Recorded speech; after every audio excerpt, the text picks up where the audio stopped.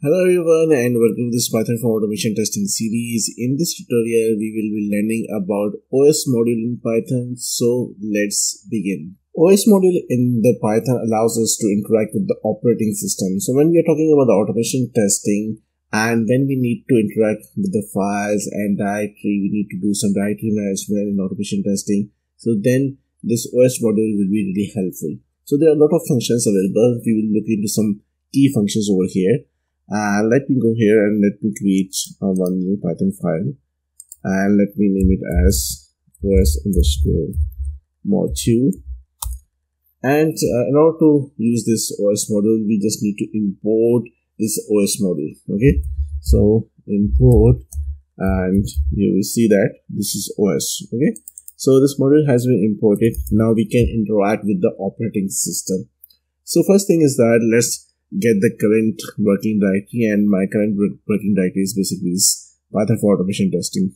Okay, so this is my current directory, c/user/del/desktop/python for automation testing. Now let's get this current directory. I'm directly going to print this one, so I'll say simply os dot, and you see that we are getting a lot of OS functions here. And the function through which I can get my current directory is basically getcwd. So here C means current working directory. Okay, so if I run this one, you will see that it will print my current working directory.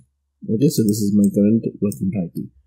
Now what if I need to know about all the files and the directories inside this one? So for that, what I'll do is that simply I will say files is equals to os dot, we have list directory, this is the one, and the path.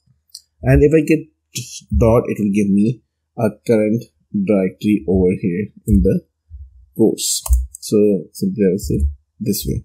Okay, and now let's print this one. So simply I will copy this one from here and paste it here, and inside this I will be printing the files. Okay, and now I will run this one.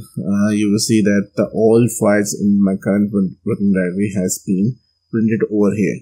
So this is like abstraction, access modifiers, all these files as everything has been printed over here. Okay, now what if you want to rename any file, how you can do that? Okay, so simply what I'll do is that I will create one file. So in our previous tutorial we learned that how we can write a file. Okay, so using the open function. So using the same open function, what I'll do is that I will say, let's create a file.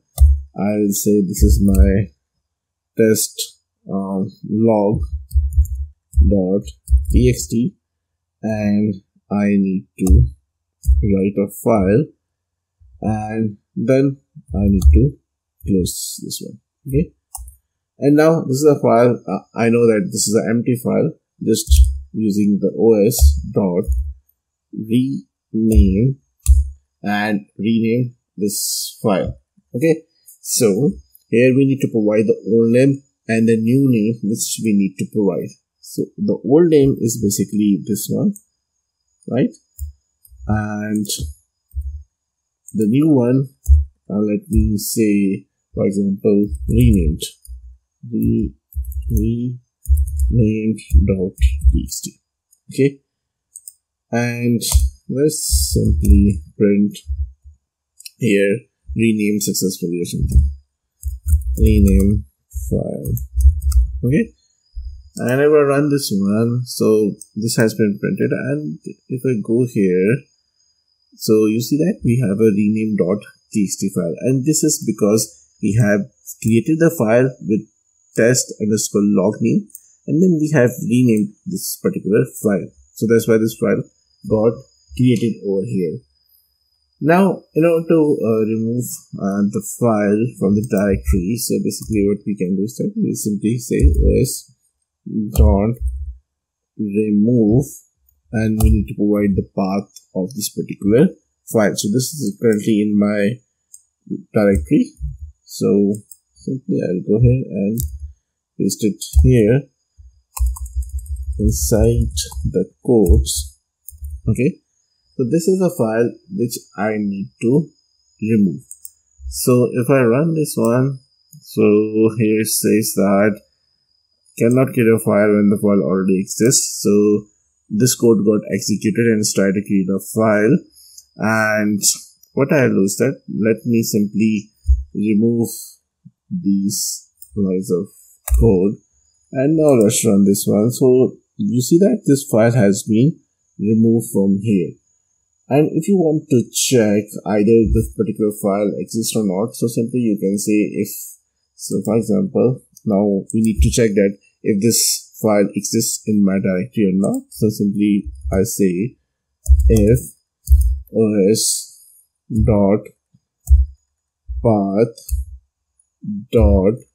Then I have this exists, and here I need to give a path of the file. Okay, so and this does not exist, so I'm checking this one. Okay, using the simply if else and simply printing over here file exist. Okay, and if this is not the case, so simply go to the else, and here I'm just printing print file not found, because the file has been removed, so this file will not be found. Okay, so if I run this one, you see that file not found. But let's say if let's find some file like sample.txt. So if I say here sample.txt, and if I run now, this time you will see that it says file exists. Okay, so these are the basic operation using the basic function. There are so many functions available in this module. You can explore those ones which are really helpful when we are doing automation testing. Now let's work around some scenarios in terms of automation testing. For example, you need to verify that the file has been downloaded successfully or not. In terms of when we talk about when you click on the file and it gets downloaded, okay, you need to verify the download functionality, right? So in that case, you will be going to the browser or the application, just clicking on the link, and the file start getting downloaded and it will go to your downloads. Now you need to verify that this file actually got downloaded. So simply using this os.path.exists, we will check the file. So what I'll say for the demonstration, I'll say download underscore path is basically my downloads. Okay, this is my path, and the file name which I'm expecting is equals to basically my, for example, you are downloading a test data.csv. okay, now simply I will say if os.path.exists, and here we have a different things to do here. Simply I will say simply os.path. Then we have join. Join means that basically we are giving the multiple, the multiple paths over here. Okay, so here inside this one I will be giving my both the path. The one is download underscore path, and the second one is my file underscore name. So both has been given in this particular area. Okay, now simply I will say print, and I'll say, for example, downloaded successfully, or even you can go with a simple comparison over here. That's also okay. and else I'll say simply print, and I'll say like file not found. Okay, so let's run this one and see. And obviously the file does not exist, and this is why we are getting file not found. But in this way you can actually verify the download file, and you can using this OS module to interact with your operating system, and you can create the files, you can verify the files. So there are a lot of things you can do when you're working with the automation. And when we talk about the automation, is basically there are multiple cases. The one case is that you want to create a log file. Okay, so using this os.path. So you can create the log file, verify the log file. Thank you so much for watching this tutorial. If you like our content, then do like, comment, share and subscribe our channel. Once again, thank you so much, and see you in the next tutorial.